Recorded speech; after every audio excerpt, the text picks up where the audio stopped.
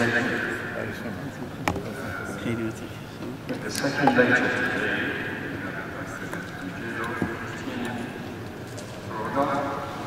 and he's going to talk to us about key factors for success in dental implantology and guided bone regeneration.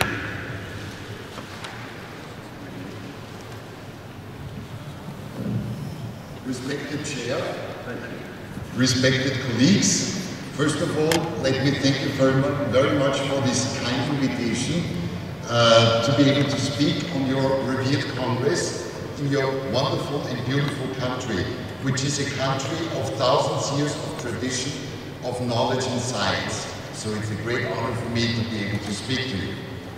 Before we get into the modern aspects of atraumatic and precise bone surgery, unfortunately, we have to repeat a little bit of the basic knowledge because dentistry and oral surgery cannot live separate from the rest of the human body.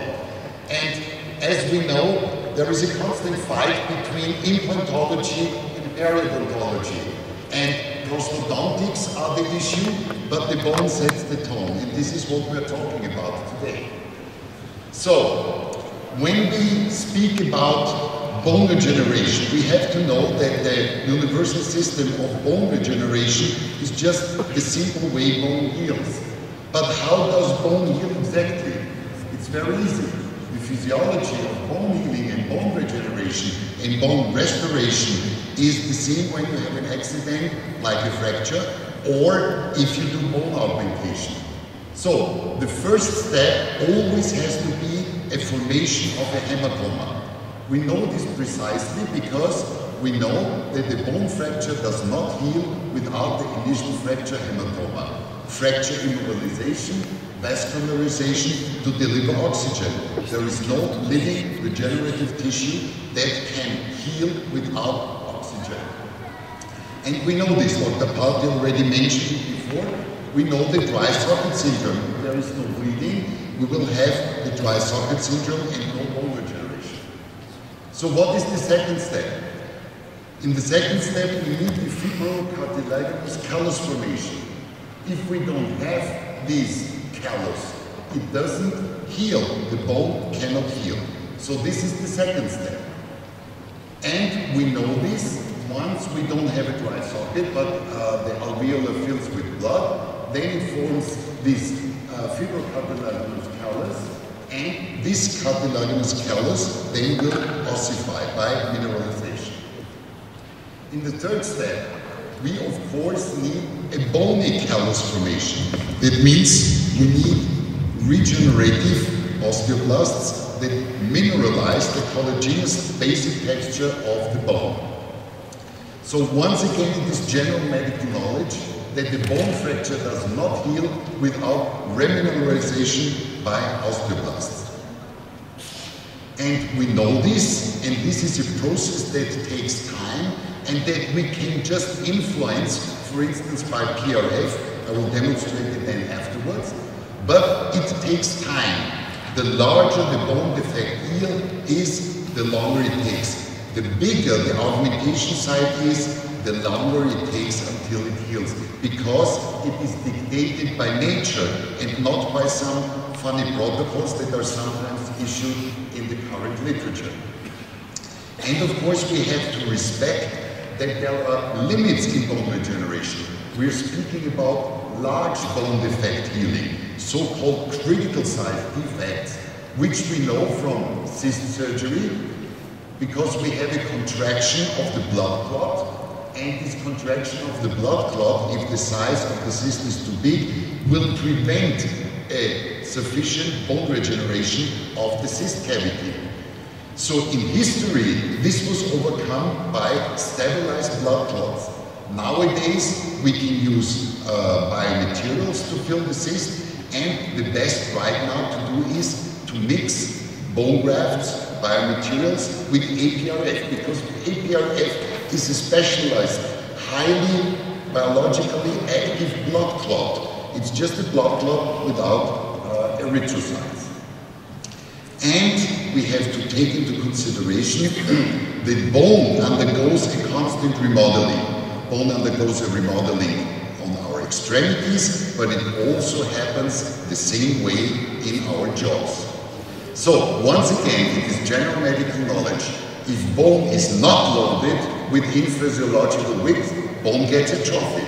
But when you overload it, it will also get resorbed.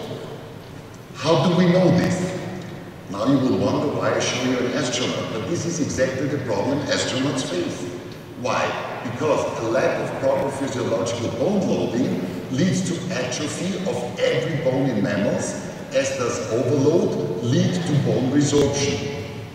So we speak about the biological bone load width.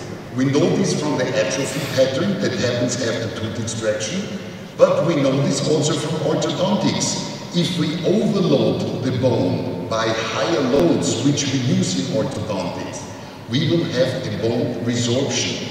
On the other hand, by the periodontal ligament, you have the pull on the bone, and you have appositional bone growth. So this should be made clear that overloading of the bone, for instance with very short implants, but also under lack of loading the bone, leads to atrophy and bone resorption.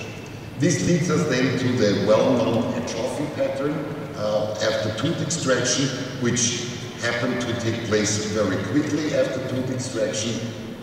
And of course, it makes alveolar ridge augmentation or bone augmentation absolutely mandatory to insert dental implants. Of course, we can prevent this. Dr. Palti already said it before. We can do socket preservation. Nowadays, we do this with PRF mixed with biomaterials. So I don't get deeper into these details. But now it is very, very important to know which tissue is responsible for bone healing. And this is one of the most important facts that you always have to keep in mind when you do oral surgery and bone augmentation. Because we are speaking about the physiology of end and periosteum. And it is already proven that without periosteum, there is no bone healing. It's impossible because periosteum is the only carrier of bone regeneration, providing the pre-osteoblasts to remineralize the collagenous tissue formation that spreads after a lesion of the bone. This was proven already in 2009 also for the maxillofacial region. As I'm a maxillofacial surgeon with specialization in traumatology and reconstructive surgery, we have a lot of cooperations with cosmetic surgeons. And you can see here one of the reference literature, which is very interesting to read, because here you will find the histologic proof that without periosteum and endosteum, there will never ever be bone healing. This is another slide from this publication. And once you're able to keep the periosteum intact, then of course you don't have to block it with membrane. This is, you heard the speech of Dr. Palti before. He told you to always place membranes when you do open sinus lifting. Yes, because maybe you destroyed the periosteum simply by preparing a not perfect mucoperiosteal flap. In case you're able to do this, then of course you don't have to use membranes because you're blocking the osteoblast activity from the periosteum. But what is periosteum exactly? You can see here a histological slide of one of our histologic studies. The periosteum in its entirety is substructured in a fibrous layer and in the osteogenic layer. And this is the so-called cradle of osteoblasts. And this is well known in general medicine since 50, 60 years. But we as oral surgeons have to take into consideration that successful oral surgery in bone augmentation starts with the precise preparation of a mucoperiosteal flap. Here you can see also the endosteum, because in the squamous bone, all small trabecula of the squamous bone, they are also covered with periosteum. And this is why you sometimes have to punch and pinch into the bone to provoke a bleeding, not to receive the blood, but to receive the pre-osteoblasts from the endosteum, once you destroy maybe the periosteum. And of course, and this is very, very important, the sinus membrane is nothing else but periosteum. This we have to understand. There is no bone in the entire human body that is not covered by periosteum. And the sinus membrane is periosteum. Only the inside layer, the respiratory epithelium, is different from the squamous cells covering the periosteum in the oral cavity. And we were able to prove this also in one of our studies. This was published back in 2014 when we did the investigation for our transcrestal INTRALIFT sinus lift procedure with the piezotome. And here you can see exactly the same structures, the fibrous-straight and the collagenous, which consists of collagenous fibers, and see the strut, the osteogenic layer, the cradle of osteoblasts. When you take a look at the histologic slide, you will see all these little red dots. And these little red dots are the pre-osteoblasts delivering the remineralization power of the augmentation site. This is very important. Keep the periosteum intact and you will be always successful in whatever you're doing in oral surgery.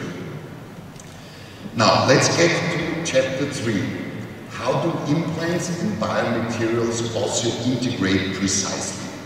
Because mentally, we make a difference between biomaterials, bone augmentations, and insertion of implants.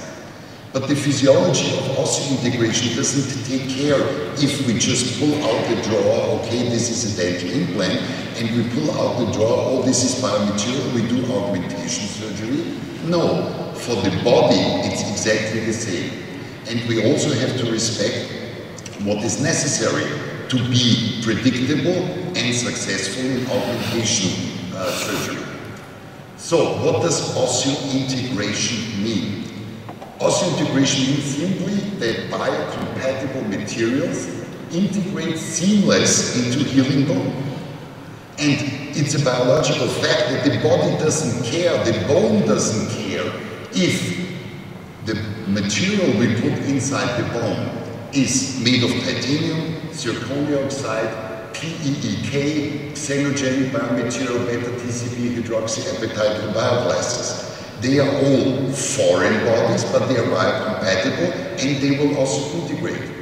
So you can see in one of the studies our partner team at the University of Zurich performed with a self-hardening bone graft material called easygraft, compared with the osseointegration of a zirconia implant. You see that the biomaterial is osseointegrated the same way as an implant. And this is very important to understand that if you insert an implant and you place also biomaterial, it's the same process. The bone also integrates not only the titanium implant or whatsoever material the implant is made of, but also the biocompatible biomaterial we do the augmentation with. This is very important to understand. And then you will know if you have failures, what the real cause of the failure is, because it's not the implant, it's not the biomaterial, maybe it's the preparation technique and destroying the periosteum. So, physiology of osseointegration, what is the key point to be successful? Once again, it's very simple. We know this in traumatology, and especially me as a traumatological maxillofacial surgeon. You can see here on the left upper side, this is a fracture of the condyle. We have to do an osteosynthesis. Why do we have to do it? Because we have to immobilize the fracture.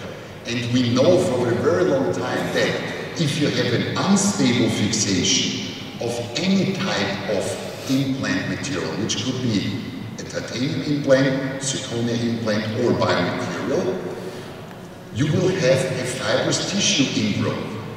Contrary, if you have a stable fixation, which we call now primary stability, you will have bone ingrowth into the rough surface of the biomaterial or the dental implant. So the key factor for successful osseointegration simply is immobilization, and it has to be less the movement of the material inside the augmentation site or the implant inserted into bone has to be less than 100 micrometers.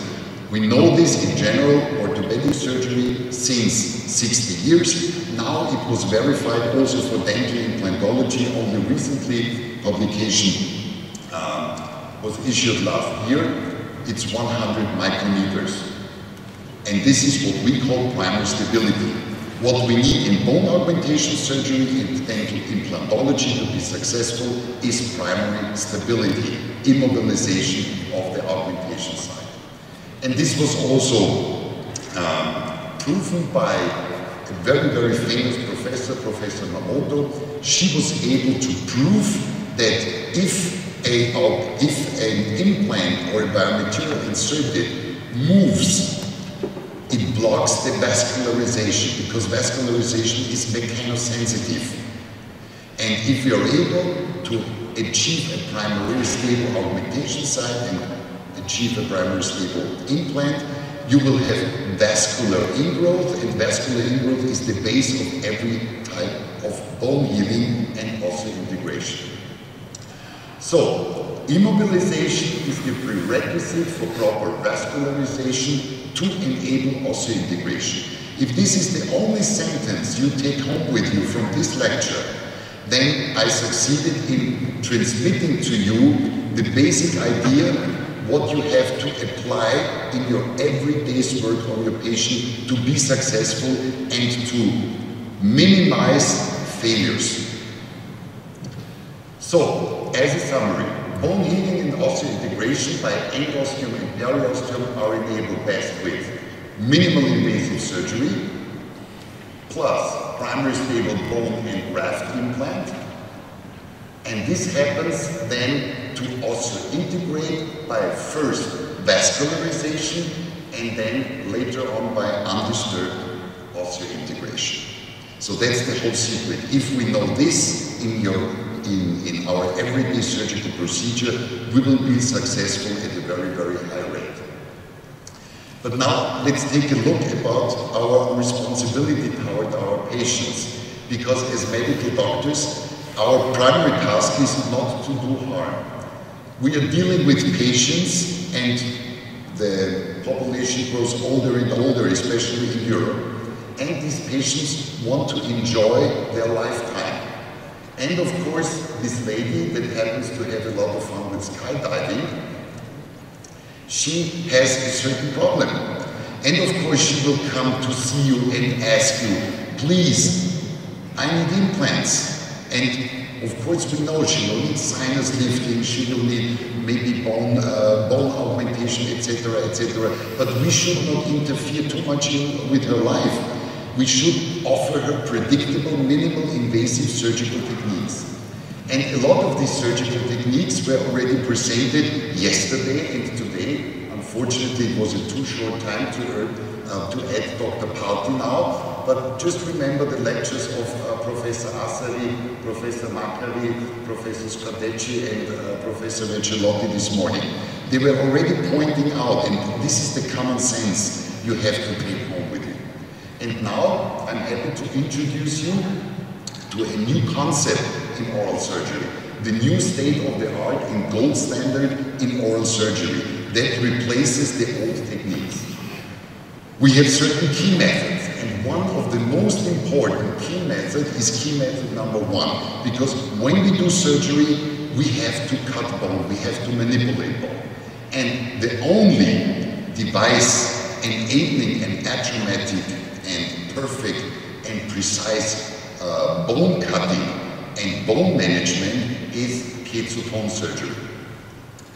Why is it like this? First of all, we know that Piezotome-surgery preserves and stimulates the full biological functionality of endosteum and periosteum by least traumaticity of bone and soft tissues by simply atraumatic bone cutting. Maybe you've seen the histologic slides of Professor Vercellotti this morning. We already have the scientific proof and the histological proof. Second, Piezotome-surgery initiates bone healing with the first cut by ultrasonic cavitational stimulation of soft and hard tissue healing. Also, this is proven right now, because the application of ultrasonic waves to both soft and hard tissues leads to enhanced production of vascular endothelial growth factor, bone-morphing protein, and osteogenic cells. This is from the macroscopic to the microscopic level. There is no alternative to piezotome surgery anymore. Rotating instruments simply have to be abandoned completely for the sake of our patients. And piezotome surgery leads to 50% less patient morbidity. We were able to prove this in several studies. They were published in the last years. First of all, piezotome surgery, when we start the procedure, I mean, we are all preparing mucoperiostal flaps, but this is just something we put aside. But this step is crucial for the success of our surgery. If we do it sloppy, that means if we destroy the periosteum during the preparation, we already have the first step towards failure of our surgery. So, piezotome surgery preserves and stimulates the full biological functionality, and this starts with the mucoperiostal flap. It was proven by us during our study for the subperiostal tunnel technique, and it was also proven by Stötzer and Alia, which made a microscopic investigation of the effects of piezoelectric devices on periosteal macrocirculation after subperiostal preparation. So also not using piezotome surgery on only hard bones, but also preparing mucoperiostal flaps with piezotome enhances the predictability and the success of your entire surgery. Then, once again, we speak about sinus lifting. I'm very proud because me and my research group, we developed back in 2007 the first transcrestal hydrodynamic ultrasonic cavitational sinus lift system, which is now called the INTRALIFT. With this, as you can see in the histological slide, with this is one of the very, very few surgical procedures that provide the absolute perfect detachment of the sinus membrane from the bony floor, because we use hydrodynamic pressure on the one hand and the ultrasonic cavitational effect. And this keeps the sinus periosteum intact and provides the best results in bone regeneration when we do big sinus lifting. Here you can see a clinical photo from our experimental studies. Now, a group around Professor Reside in the United States, they were also able to prove that when you compare rotary instruments with piezotomes, you see that you have a much enhanced bone healing. You see it on the second row. Because you have a cleaner bone cut and you already initiate the bone healing with the first cut of your piezotome osteotomy. This is very important to know, because isn't it beautiful? You just cut the bone and you initiate the bone healing while you're doing the surgery. Now, what is the benefit for your patients and what is the benefit for your image as oral surgeon? We were, my research group and me, we were the first ones back in 2011 to prove that with the only application of piezotome surgery, we were able to reduce patient morbidity, pain, swelling, hematoma, edema, etc., by more than 50%. When we take the rotating instruments administration with 100% pain, swelling, and post-surgical morbidity, you can see the result, which happens to be more than 50% less post-surgical patient morbidity. And of course, this is not only our findings, because there were a lot of research groups that doubted our results, because we were somehow a little bit called fanatics in piezotome surgery. But now, all these research groups, I just give you some samples of references, they were all improving our first results we made back in 2011 in a 5-year longitudinal randomized study on impacted third molars. Of course, there are also independent verifications of our research results regarding soft tissue preservation and safety, and once again independent replications and verifications of the basic experimental studies regarding bone healing performed by Professor Bercilotti, Dr. Reside, etc., and our research group.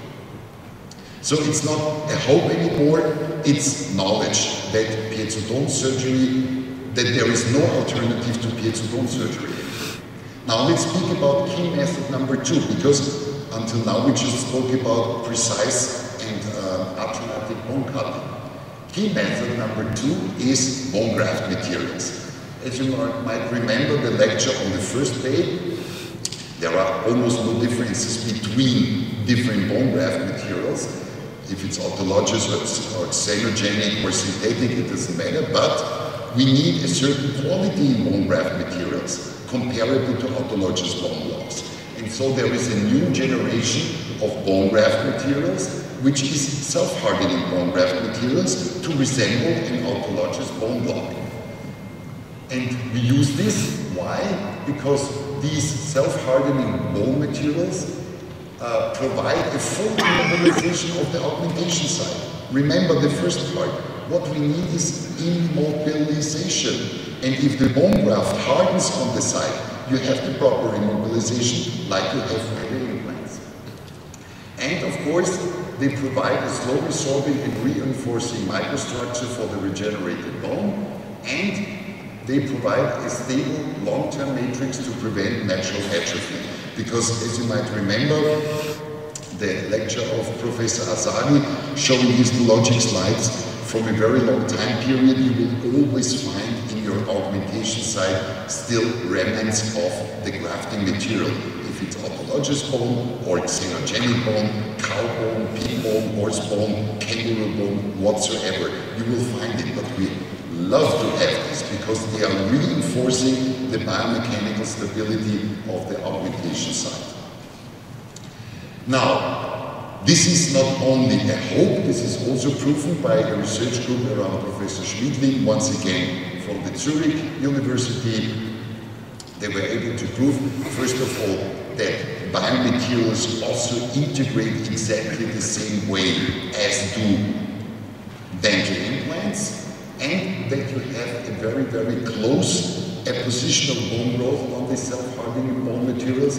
They compared it with granulate materials like bovine bone and granulate beta-TCP. And of course, let's just go back once again, and of course the results are better than when compared to an empty space. You see, this is a critical size defect. The body is not able to fill this with bone once the defect is larger than between 5 and 6 millimeters. This we have to know, and this is why we don't need a bone augmentation or bone grafting when we do an episectomy and we have a small bone defect.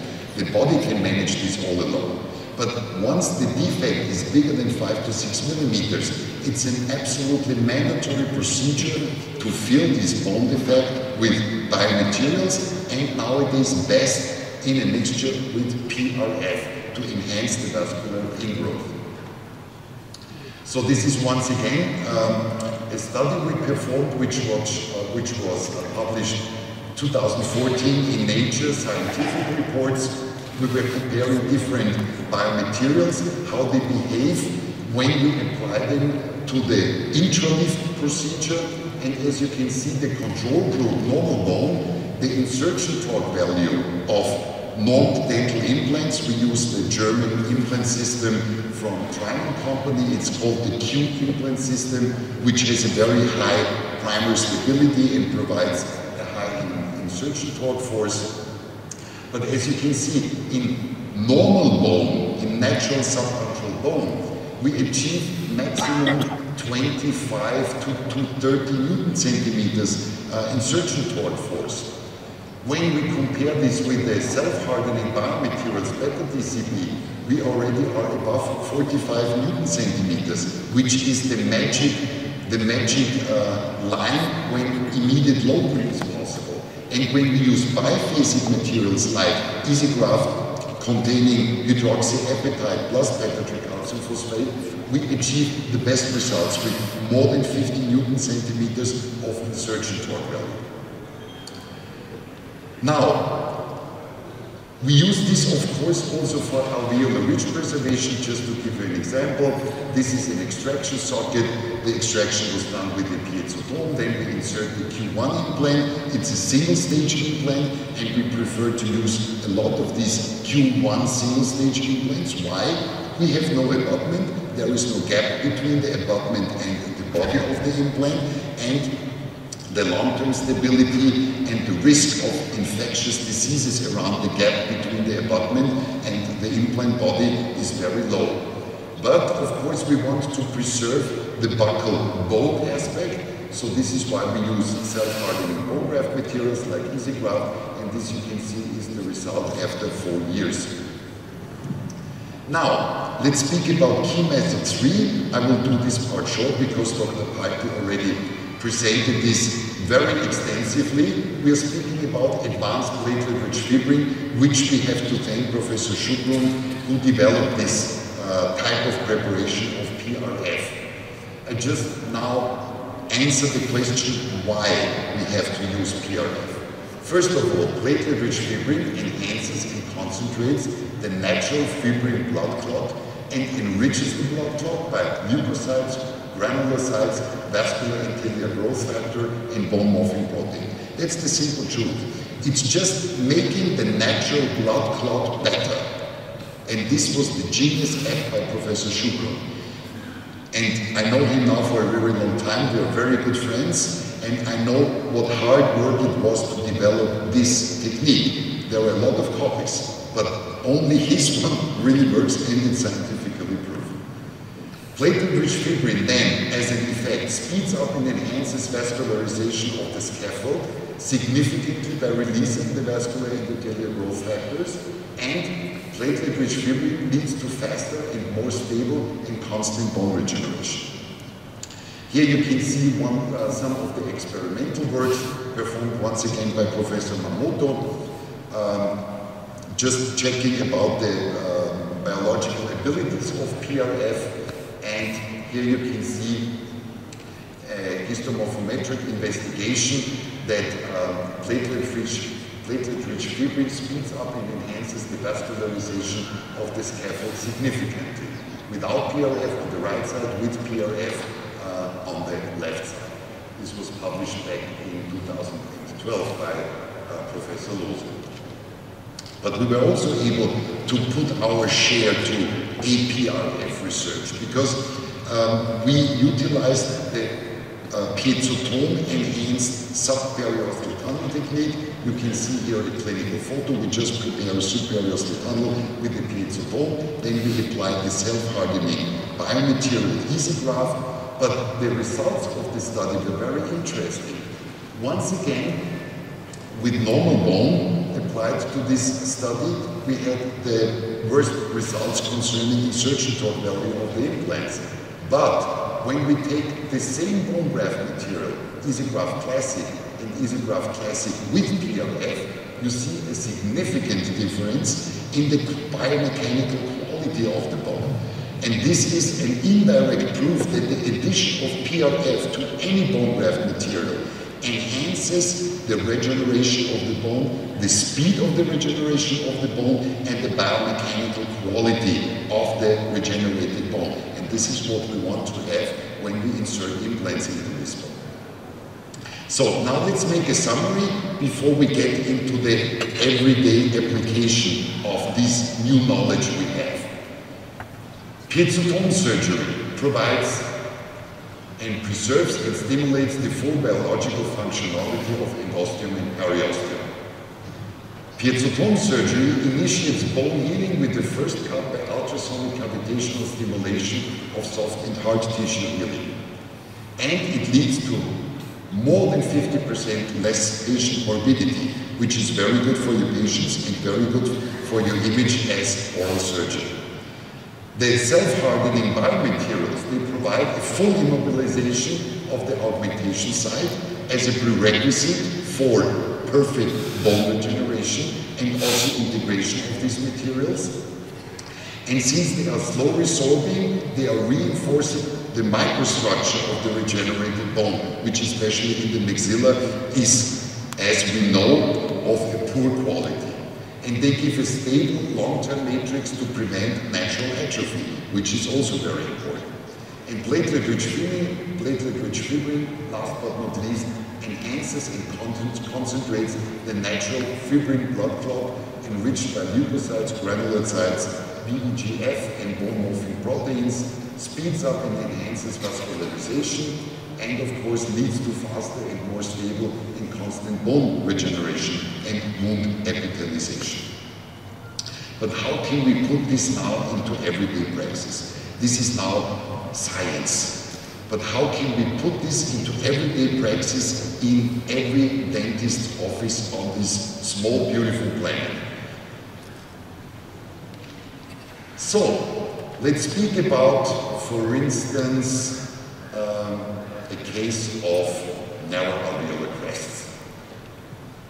What you can see here, this is once again part of our research work we developed with the piezotome, the flapless piezotome enhanced vertical alveolar crest split.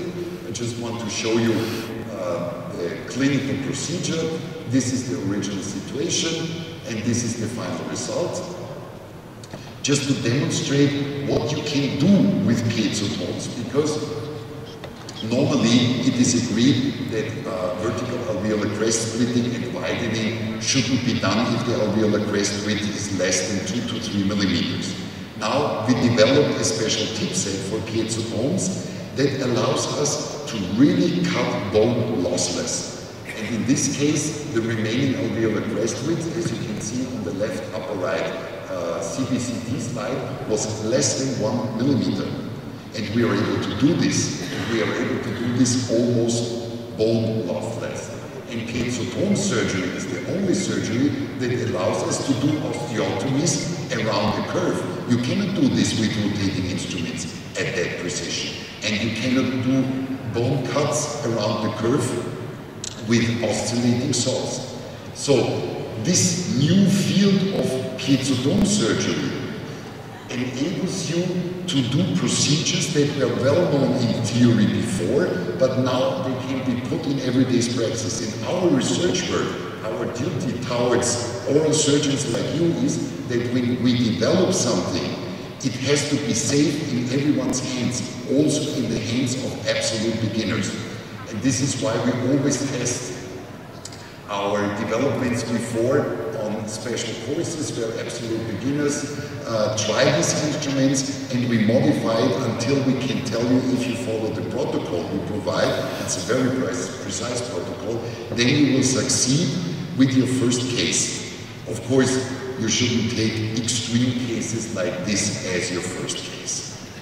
So once again, and this is also to prove that eye-guided surgery, eye-guided implant insertion is still the best way to insert implants, because it's always the best to start in the midline and then leave the drill inside the drilling hole as an orientation and parallelization aid, and then you don't need any surgical guide, because in procedures like this, there is no way to use a surgical guide. So just rely on your eyes and the computer between your two ears.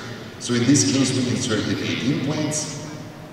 In the spaces between the 8 implants, we inserted the self-hardening biomaterial, because we want to have reinforced bone when the healing is finished. You can see here the application of this easygraft material. I don't know if it's known here in Iran. You mix the granules with the biolinker. Then it gets a sticky consistency. It's still moldable at that stage. And then you just apply it to the surgical site. You can use it in sinus lifting procedures, in Crest-Splitting procedures, or if you want to do vertical augmentations. And of course, if you do the subperiostal tunnel technique, then it's almost mandatory to use a self-hardening bone graft material. So this is mixed with the biolinker to make the biomaterial moldable. Then it is applied to the site with the 8 implants inserted. And it just takes about 3 to 4, sometimes 5 minutes until the moldable mass you applied is really rock hard. Because also an autologous bone block is nothing else but a scaffold builder. Because an autologous bone block after 3 hours contains no living cell, especially when we use compact bone autologous bone blocks. Because they are very, very cell poor and they just work so perfectly because you attach them with screws, they immobilize the augmentation site, and by this they were for a very long time the gold standard. Only by this biomechanical stability and immobilization.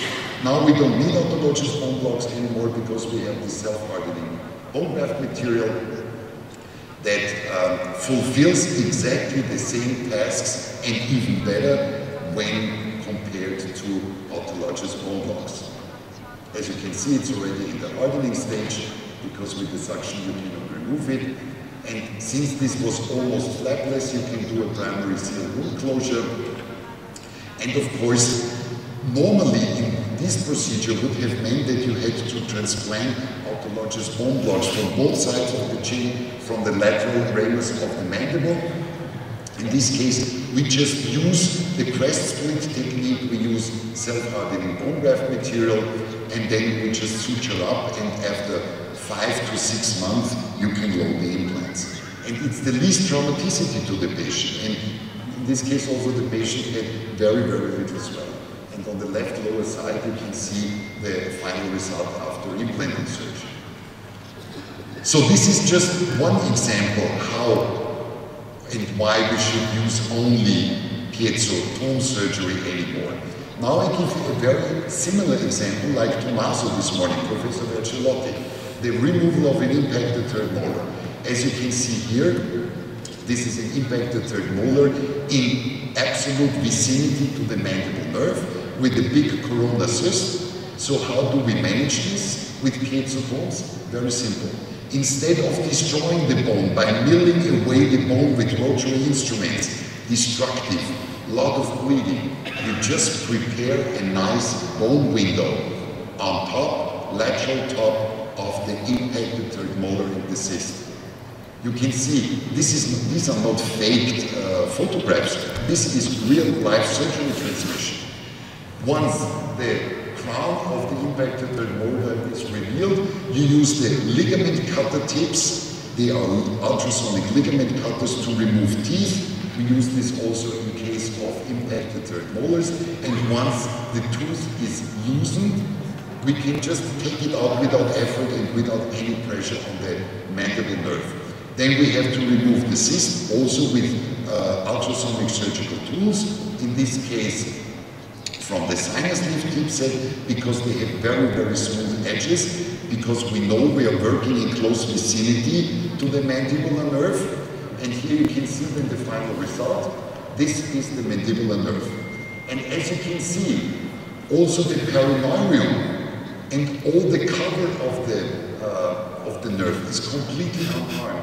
You have almost no bleeding. You have clean access, clean view. This is only possible with Piezotome-surgery. And whoever ever had to remove an impacted third molar like this with rotary instruments knows what I'm speaking about. It's poor stress for the surgeon, and mostly the patient will have a partial anesthesia or hypoesthesia for quite a long period. But now, since this is a more than critical size defect, once again we have to reconstruct the site, which is very simple. We place aPRF membranes on top of the mandibular nerve just to give a soft cushion for the later applied bone graft material mixed with iPRF. That's the newest development of Professor Choukroun. It's the liquid injectable PRF. It makes the so-called sticky bone. That means you just apply it and then it gets moldable like the bone graft material, the synthetic bone graft material I showed you before. So once this is applied, you just put back the osteotomy plate on the buccal side. You don't need any fixation because you have absolutely precise cuts. In the video, which you can freely look on our YouTube educational channel from our academy, you will see the entire surgery. So if you're interested in, you can look it up. And this is the situation before, and this is the situation then 6 months after. You see an even hyper-dense reorganization of this big cavity. And this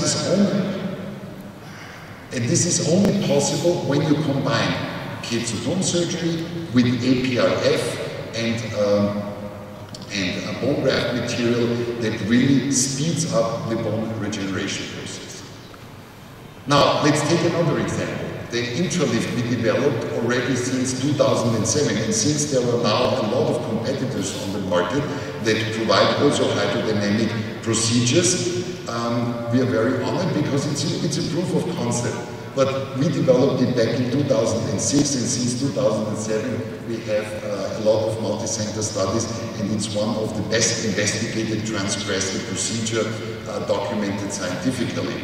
Just to give you an idea how it works, this is the reference list of our clinical and histologic research. The procedure is very, very simple. Once again, when you do something, it has to be simple in your hands. It's just a 6-step procedure. First, you prepare a pilot drill with a diamond-coated ultrasonic diamond, which we design. It's the TKW1 diamond. Then you prepare a receptacle seat.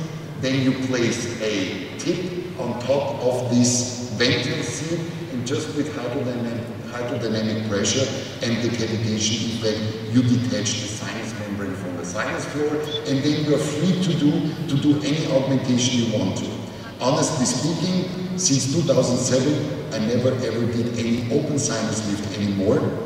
And when you look up our lectures and case presentations on our educational channel, which I will give you the link to at the end of this lecture, you will see that you can really manage everything with INTRALIFT.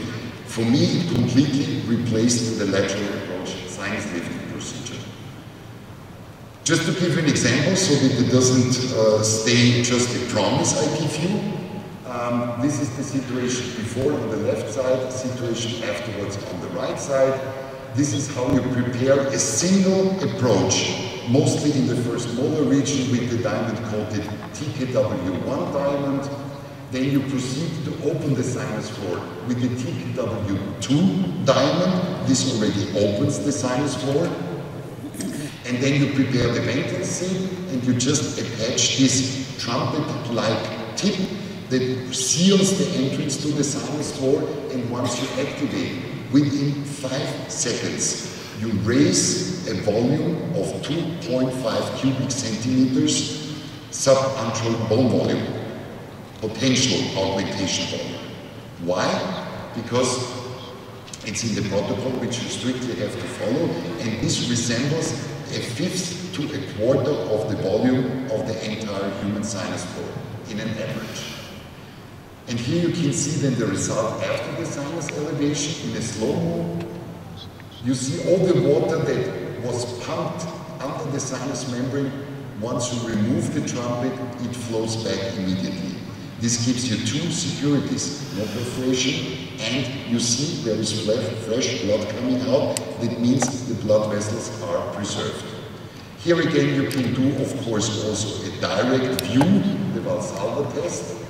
You see when the patient inhales, how the sinus membrane floats back, and now you might be shocked, maybe you have a perforation, no, you have not, because when the patient exhales, the sinus membrane floats back again, and you can always see slightly some blood drops coming out, because it was a clean separation of the sinus membrane from the antral. So, and this is applicable in every situation. Even if you have only 1 millimeter of remaining subantral alveolar crest, you can apply this, and this is even the most safe method to start with this procedure, because you are extremely fast and you have everything under visual control. Then, of course, you apply bone graft material. Nowadays we mix it with aPRF, or we apply the bone graft material directly into the subantral volume we created, and then we apply the iPRF simply to speed up bone regeneration. Then afterwards, of course, you can insert the implants, and don't wait for me now to give you some tips. Which is the minimum bone height you need to do simultaneous implant insertion? I don't know. I know for my implant system, which is the Q implant system, we should start with immediate implant insertion, minimum bone height 3 millimeters. There are some implant systems that pretend you'll be able to do this with 2 millimeters, but I hope you listened to the speech of Dr. Party before, who gave you some hints that this might be nice theory and it might work in some special hands, but it's not going to work for everybody. So this is the post-surgical CBCT control X-ray. The entire sinus floor was filled by one single approach. Here you can see the augmentation height was in this case more than 10 millimeters. This is the 3D reconstruction where you can see the bulge of the augmentation. And of course, once again, I want to show you an extreme case. In this case, we had to do the INTRALIFT in the second molar region. And even if you do it in the second molar region, with one single approach, you are able to fill the entire sinus floor from distal to mesial. Because this is also important. Even if you do only a sinus lift for one single implant on the first molar position, you never know if the patient might need later on, after 5 years, 10 years, 15 years, another implant in the second premolar region or in the second molar region. So why not doing the sinus lift once and be prepared for all upcoming implants the patient might need in the future? In this case, we achieved an augmentation height of more than 40 millimeters, which enabled us to insert once again 2 single-stage Q1 implants for pseudo-immediate loading. You can see in the third X-ray. This is of course only a provisional out of occlusion. Immediate loading with a sinus lift like this is not recommended, and this is the clinical situation. So with INTRALIFT, once you know how to do it, you can replace almost all other lateral approach sinus lift techniques. Now let's speak another case, mandibular nerve lateralization. One of the biggest problems we have to face is the vertical atrophy of the lateral mandible. We can do osteodistraction, we can do subperiostal tunnel technique, but why not using the remaining bone of the patient, which is the most safe option we have? Until now, nerve lateralization was really a painful surgery, and almost nobody did it because the risk of a permanent lesion of the mandible nerve was simply too high. My personal record on nerve lateralization was a permanent anesthesia rate of approximately 6%, which is unacceptable, and the temporary hyperesthesia was about 25%. And when I speak about temporary hyperesthesia, I'm speaking about half a year, up to 1 year, where the patient still told me it's still not the same like on the other side. So nobody would do this because, once again, medical ethics demand don't do harm. The patient doesn't feel good if he has fixed teeth in his mouth, if he doesn't feel the thing. Now this has completely changed with the piezotome. So you can see one of the cases here. It's a 3D reconstruction. You can see the exit of the mental nerve, which is here. Here from another view. And this is the surgical procedure. What are we going to use to do this procedure? We use the saw to do the horizontal mesiodistal cuts above the mandibular nerve and below the mandibular nerve, and we use a diamond-coated bone scalpel, which originally was designed for lateral approach sinus lifting, to do the vertical connection cut, and then we simply remove the bone and very carefully, this is shown in the next picture, carefully we just take out the mandibular nerve like this, fully unharmed. Then we do the drilling, we insert the implant, we put back the mandibular nerve as much as possible without tension, and then you do the sutures. It's simple implantology, most predictable implantology, because you're inserting the implant in the natural bone of the patient without any need of augmentation. And here is the final result. This is the post-surgical CBCT with the implants already loaded, and this is where you can see where the new mandibular nerve canal is, because once again, since we have periosteum, there will be a new mandibular nerve canal lateral of the implant. It's so easy. You just have to have the guts to do it. But once you did it once and you see how easy and nice it is, you don't think about vertical augmentation anymore. And this is only possible when you use piezotomes in your everyday office. Last but not least, and this is then the final part of my lecture today, because I'm very proud it was accepted about 4 weeks ago. Maybe I was one of the first ones to introduce piezotomes also in cosmetic and reconstructive surgery of the face. And I'm very happy that the study is published now. It's the piezotome rhinoplasty.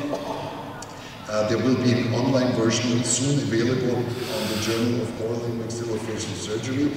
And in Vienna, when I do noses, right now, my noses are the best. Why? Because I'm doing them with Piezotome-surgery. Least traumaticity, like it is when you do intraoral surgery. Much less edema and pain on the patient's side. Patients are much more happy, and the outline of the nose, contrary to osteotomies, when you do rhinoplasties, is much more perfect than ever is possible to do it with conventional instruments. And if you're interested in, let's say, our scientific research work, and you need some training how to apply piezotomes, I will shortly give you the links to our home pages. But now, at the end of the lecture, I just want to ask you one very critical lecture. Hopefully, you all and me, we are healthy. But once in a while, we will need doctors ourselves. We will need surgeons. Maybe we will need abdominal surgery. So what would you choose if you are the patient? Would you choose to have a surgery like this or an endoscopic surgery like this? I already know the answer for myself. Please answer this question also for yourself. I'm pretty sure you want to choose the right surgery. And now I ask you a very critical question. Do you want to be treated like this? Or do you want to be treated like this? And once you are the patient, I'm pretty sure you're also choosing the right section.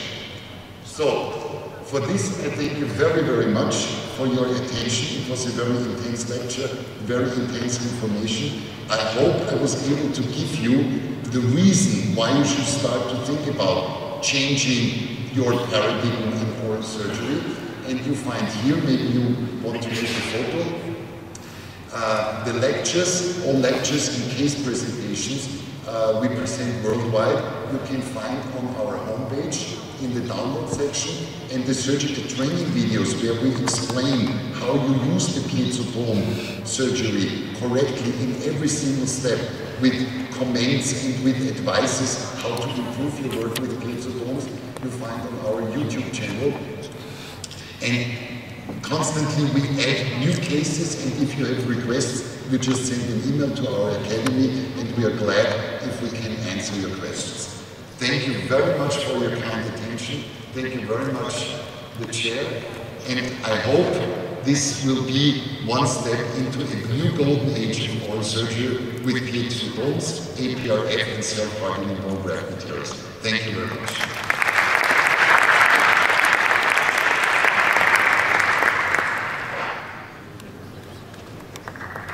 Thank you very much.